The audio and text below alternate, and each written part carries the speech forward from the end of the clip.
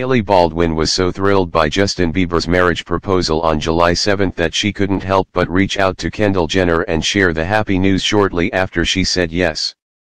Hailey Baldwin, 21, happily became engaged to Justin Bieber, 24, over the weekend, and she was so excited about the proposal that she reached out to her closest family and friends, including BFF Kendall Jenner, 22, right away to hear the amazing news from her first.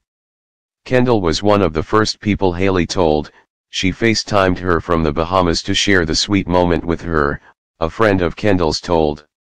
Hailey didn't tell her right away why she was calling, and then she held up her ring finger to show Kendall. Kendall was so shocked at first she didn't know if she was joking. But then Hailey started jumping with joy and Kendall knew it was real. She's so happy for her best friend. This is a dream come true. Kendall's happiness is totally understandable.